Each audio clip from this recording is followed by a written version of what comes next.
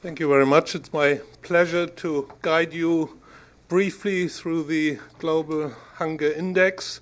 It's now the fourth year that IFPRI has done it. Its academic scholarly concept was founded in the years 2000 to 2004, so I'm not dealing much with that.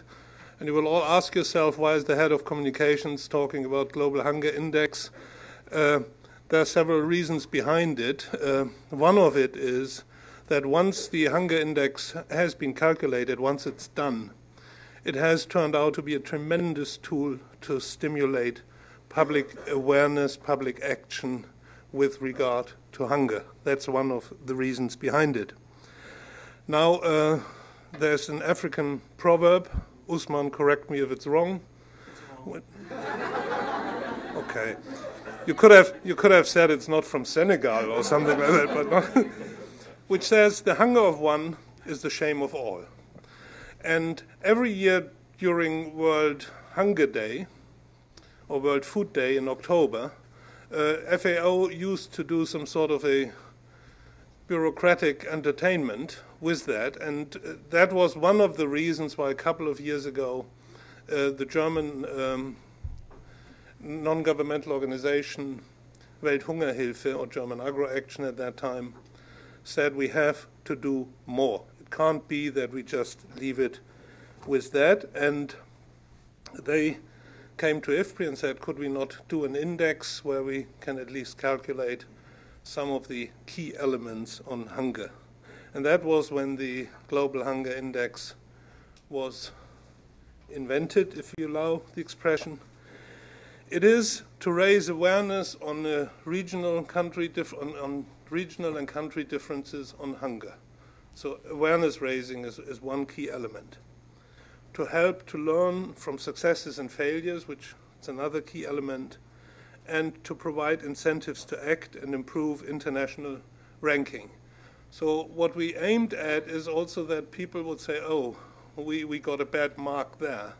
And hopefully country leaders would say, let's improve that. I've seen that in the private sector before, where if your company turned out to be a bad company with regard to environmental protection, then the CEO would do something. And that concept, a bit in mind, was also the reason here. So it's not geared mainly to academia, although it's used very much in schoolrooms and universities now. In Germany, 2 school books have started inserting the hunger map, so people start talking about hunger and the hunger index. The concept behind it is, also to stimulate a bit competition. Each of the Washington doctors wants to be among the top doctors, and they do everything to improve their ranking, and that's also what we would like to stimulate among countries, and that's one of the basic reasons behind the Global Hunger Index. Now it measures, the index itself measures 3 dimensions of hunger: undernourishment, child malnutrition, and child mortality. And they are basically, in a statistically nice method, put together and then divided by 3, and then you get an index value.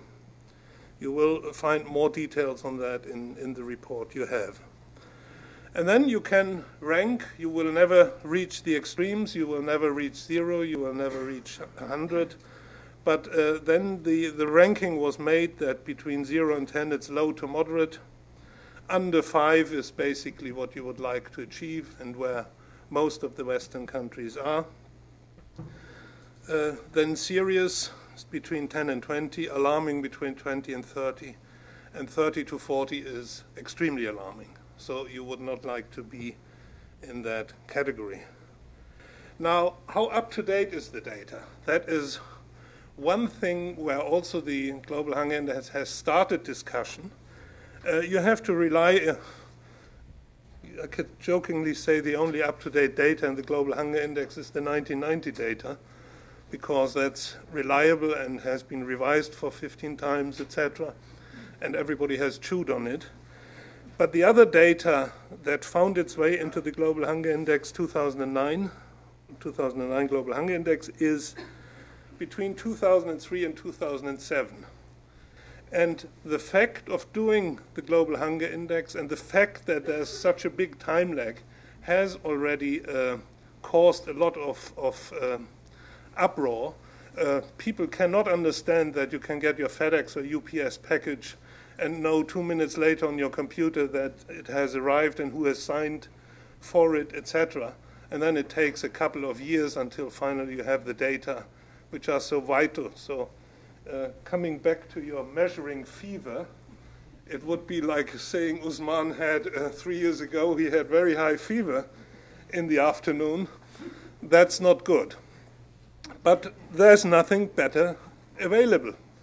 Nothing more reliable, nothing better currently available. But I think also the discussion about the index has stimulated a more push for more up-to-date data. And we also had discussed with Welthungerhilfe whether one could do like buoys in tsunami buoys in the ocean, measure whether on hotspots whether you something is going on, and perhaps also link better with views, etc. So that means that the food price rise of 2007, 2008 is only partially reflected, and that the global financial crisis starting in 2008 is basically not accounted for in this. We have some remarks on it in there, but it also works under the assumption that who started bad in the year before will not have been helped tremendously by these two crises. So the ranking by region, it's South Asia slightly the worst, and then Sub-Saharan Africa, Southeast Asia, Near East and North Africa, and the best off on the top from the developing country areas, Latin America and the Caribbean. South Asia, you see here with the regional values for the 2009 with 23.0 points, slightly higher than 2.21 for Africa.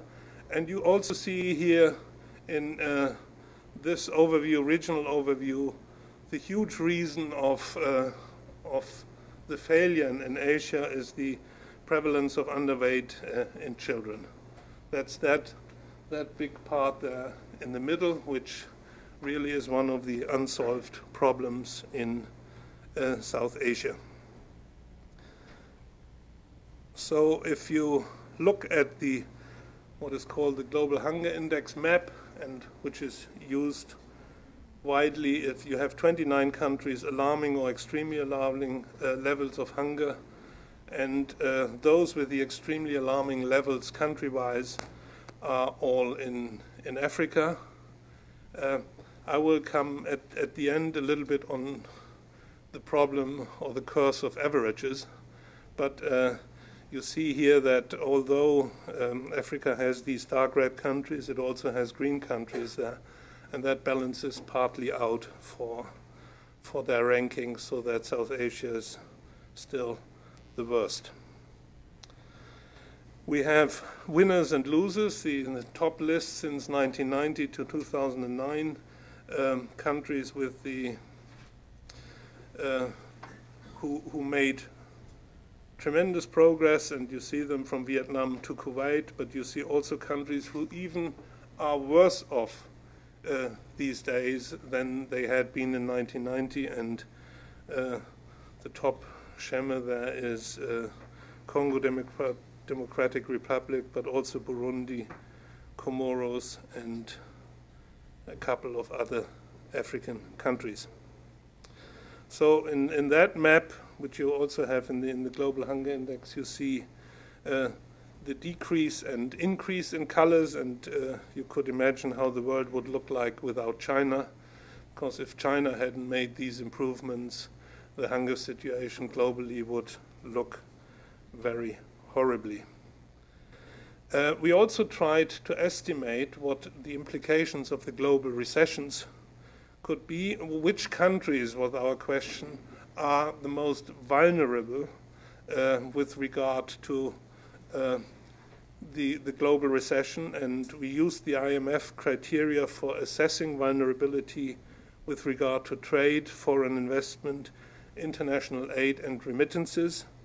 And we then came to some sort of a matrix where we said there are countries, which you see here, from low hunger index to extremely alarming hunger index, and then countries here who are highly vulnerable, and then going down to less vulnerable. And this right corner where you have Burundi and Congo Democratic Republic, basically they are already in deep, what's a decent American word for deep trouble in here. And yeah, the economic crisis will do its part there for them. I was speaking about the curse of averages. The United States are on average a very non-hungry country, but those who have read on Tuesday the Washington Post know that there is also hunger in the United States.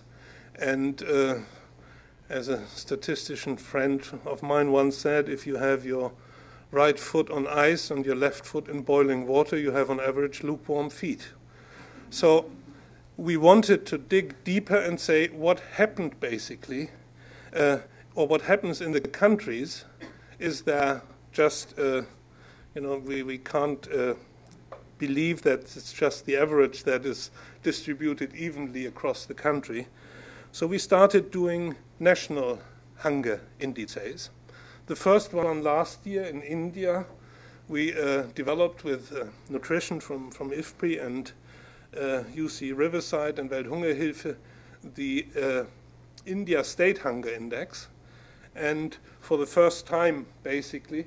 And you see that even in India you have differences. You have like Kerala and Andhra Pradesh, whereas here in that region it's dark red.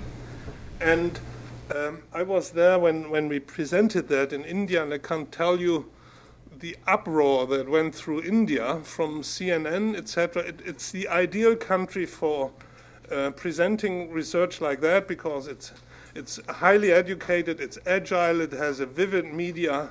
So they were in there with a report from CNN to everywhere. It led to requests in parliaments, etc. So that's again the reason why someone from communications is involved in all those activities, because it really can change the face of the earth. This year we did the Ethiopia Subnational Hunger Index. It will go up on the web pretty soon. It was finished about a month ago. And then, as Oscar Wilde once said, that imitation is the nicest form of flattery, we suddenly found in the internet, and someone sent it to us, the Nepal State Hunger Index. It was commissioned by the World Food Programme, and they used the India State Hunger Index methodology to do a state hunger index for Nepal. And I think nothing better can happen that if the methodology is driven into the countries, that the countries start talking, where are the hotspots within the countries, and on a global scale, we keep on the flame burning. So that leads me to the final point. Each year we combine the data of the Global Hunger Index. Originally we thought it may not be enough if we present to the public figures that have not dramatically changed from one year to another, because they cannot actually dramatically change. So we thought we needed an added value to bring into that Global Hunger Index. So we thought we would do a subject each year that has a strong relation to hunger, and then go deeper into that. Last year it was the food price crisis and its impact on hunger. This year it is the gender disparity index. Next year we already have also two topics which I won't tell you yet, but very, very hot topics, very close to the subject, and we were really glad that we could have Agnes and her team and others working on the why gender matters. And with that, I would like to hand over to Agnes. Thank you very much.